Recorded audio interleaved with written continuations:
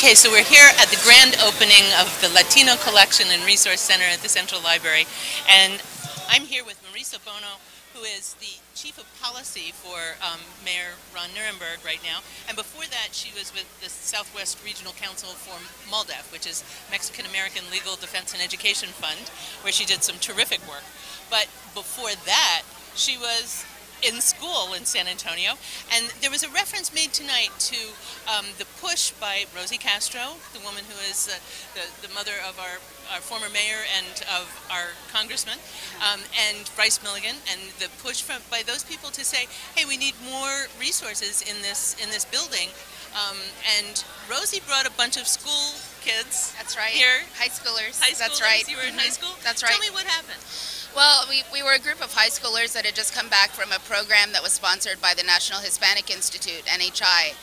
And the organization really pressed us to think about where we were represented in the city. So, for example, Latinos were underrepresented in government and underrepresented in a lot of other parts of public life. And so when Rosie approached us with this issue, it really fit in line with issues that we wanted to work on and improve in the community. Separate from that, many of us had experienced our own hardships trying to find places to research for our courses in high school, and also to research more about ourselves, our families, and to find works from authors who we felt represented our community. So it fit very much in line with the work that we wanted to do in the community. So you guys came, and Rosie brought you all to a board meeting at the San Antonio Public Library Board. That's right. And what happened?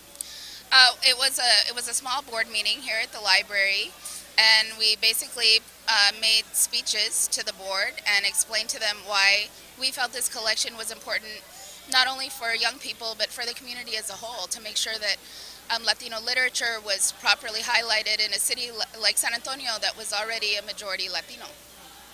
So now today we see young people trying all the time to come out and raise their voices and say something needs to change.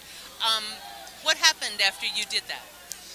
Well, we got our collection, but it was very small and it was out of the way, and it really wasn't what we had envisioned in terms of a good representation for our community. But as we can see by the opening today, advocates, other local advocates really picked up the ball and pushed hard for the funding and also for the support under the vision of Ramiro Salazar to make the collection more reflective of the vibrancy of our community. And front and center at the library. Absolutely. There's no missing it now.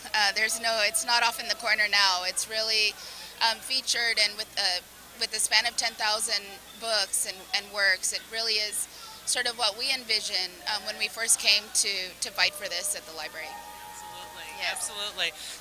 So the message, at least from me to young people, is get out there and fight for it, and you can make a difference. Absolutely, absolutely. There's nothing too small, and I like to say that everyone has a gift that they can contribute. Well, thank you. Thank you for giving us yours. Thank you. Okay. Okay, so we are here again, Nowcast SA, with the grand opening of the Latino Collection and Resource Center at Central Library in San Antonio, which is a really, really festive event and a really great achievement for a lot of people who have waited for this for a long, long time. We just spoke with Marisa Bono, who was one of the students who argued for a Latino collection a long time ago, and Riojas Clark, a professor emeritus at UTSA, was one of the people on the board of the library at the time, listening to what those young people had to say. Tell us what that was like. Well, it was not only listening to what he said, but manipulating what happened. So I really appreciate the fact that you're doing institutional history, because it's very, very important. At that time when I was in the board, I knew that the votes were against us. So what I did is called Rosie Castro and other people in the community, and I said, I need ammunition. I need people to come in and speak to the need for our library to represent our city. So I said, I don't want just Edgewood. We got students from all different schools, but I wanted also kids who were from an upper middle class school to come in, and we got Marisa Bono. And so she brought in her young group So I, of course, knowing what we were doing, had them speak, and they were the turning point. Because I don't think that our Board of Trustees listened to people of color, nor did they listen to people from different socioeconomic groups, but they listened to somebody who they thought looked like them and represented them. So for that, I'm always grateful to Marisa. That was her first political activism thing. So instrumental in what we did to make sure that the library had a representation.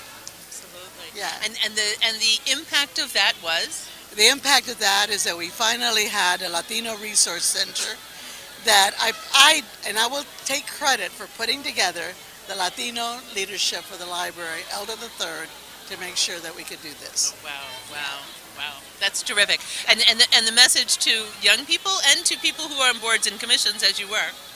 I think the message is you've got to participate. You have to be an activist.